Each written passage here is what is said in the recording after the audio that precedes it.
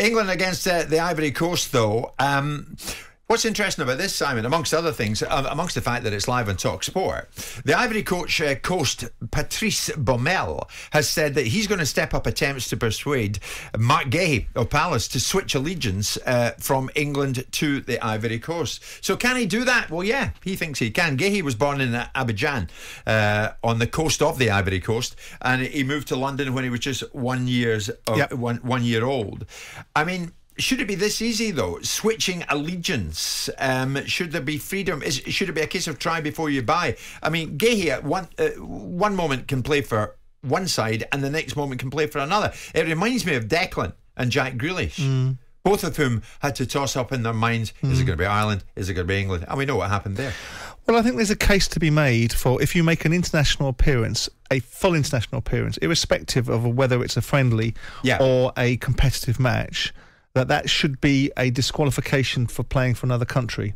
I think if you've gone through the international framework, you've played for the 15s, the 17s, the 19s, the 21s, there might be a case to be made that actually your career doesn't go international any further forward, a la Wilfried Zaha, and you're left in an international wilderness. Yes. And if you've got legitimate heritage, I always used to laugh about Clinton Morrison playing for Ireland, because I think the only heritage he had is every now and again he ate a bag of crisps, which were made of potatoes. And I'm not entirely sure there was anything more Irish about Clinton than that. But he ended up playing for the Republic of Ireland. Yeah. But the bottom line is, if you've got real legit, and he was born in Ivory Coast. Obviously, there's an added benefit for the Ivorians. But they've got Wilfried Zaha in the dressing room with him that will be in his ear. But I believe that if you make an international appearance, a full cap for your country, then that's you. Then you are in.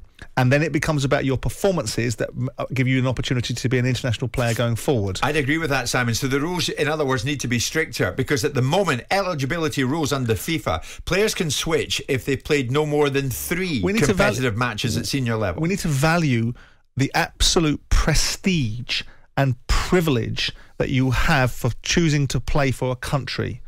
If you have, I mean, in this instance, the boy will be in the dressing room with Wilfried Zaha.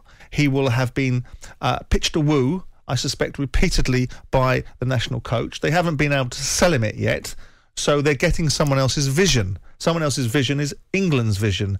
We put him, he's playing in the domestic leagues. He's championing it himself by being brilliant in Crystal Palace's side. He's called up to the international setup, and so the vision arrives. And other people want the vision once it's arrived. Now, that might be a little bit unfair because they might have been pitching him a woo before, but he's chosen to play for England. Yeah. And whilst the try and buy mentality has some merit, I don't think once you've had that phenomenal privilege to play for your country amongst a list of maybe 1,100 people, or however many it is, that have had the privilege to pick up an England cap, that is you locked in.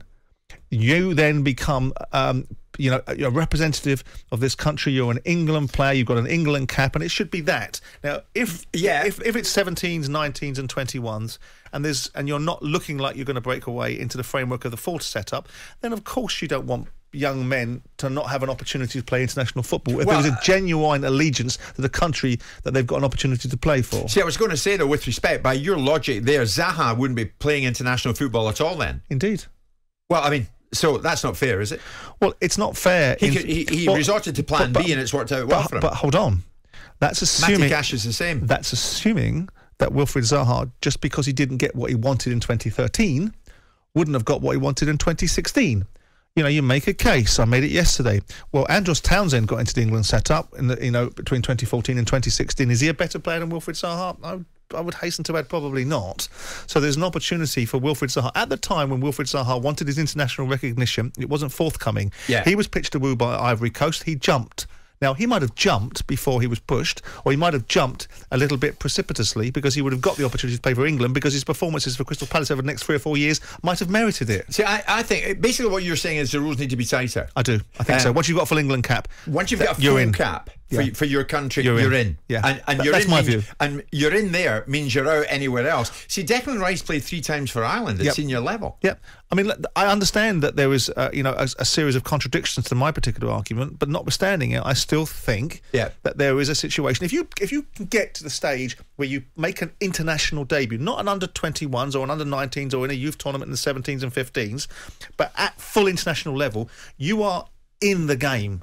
Yeah. You're not a secret. You're an international footballer playing for England. On one occasion? Well, I think so. I think once you've got a full cap... Does that carry full prestige, having played for your country once? Do we value... I mean, I value the principles of this country. I value the heritage of it. I value, despite the diminishing of it by a variety of people and for different reasons, I value the principles of this country, and I think it is such a privilege to get a full international cap. It should be cherished, built upon, and it then shouldn't be just cast away with an opportunity to play for a peripheral country because you're not... Peripheral country? Well, if you're not good enough for England... Compared to your one. Well, if you're not good enough for England, then you're playing for someone else that considers you to be good enough whilst England don't. So by definition, there's an element I see where you're going the with lesser, that. The lesser of the two. But did you not describe a game like tonight as meaningless?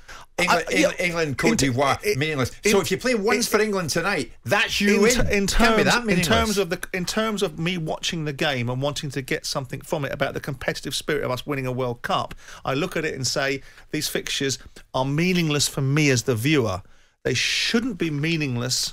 I'm an individual. I don't represent the people that go to the stadium and spend tens of hundreds of pounds to put 80,000 fans inside a stadium. So I'm on an island of my own in that respect to some extent. Okay. But the bottom line is, it shouldn't be meaningless for those that are... I tell you what, if I was a player rather than a viewer and I was picked for England against whomsoever it was, I was getting a cap, it wouldn't be bloody meaningless to me then. No. I mean, Matthew Gold is saying this morning, caps are thrown around like confetti nowadays. I don't see the problem. A cap isn't as valued as it was. But that anymore. Doesn't make... Okay, that's great, but that doesn't make it right, does it? What we have is So, by your logic, Simon, then, let's get this right. One cap, and that's you. You can't be Declan playing 3 times for Ireland, then go to England. I think once you've been picked for the full national side, it makes the consideration of picking players, far more meaningful. It also makes their ideals behind being very effective when they play for England an important part of the equation. Because let's be clear, it isn't people's prejudice that stops people from getting other caps. It's people's performances. So if your performances aren't good enough for England and you end up playing for the Ivory Coast, is that a win for you? Well, let's go with that. Let's put it out there. I mean, switching allegiances. At the moment, the rules are, under FIFA's eligibility rules, that players can switch if they've played no more than 3 competitive matches. Is that too loose? Should it be down to 1? You play once for your country at senior level, and that's it. You can't play for any other country. That's basically what Simon is suggesting this morning. 03717 223344 81089. Jim White and Simon Jordan. Monday to Friday mornings from 10 on AM, on DAB, via the talkSPORT app and on your smart speaker. talkSPORT.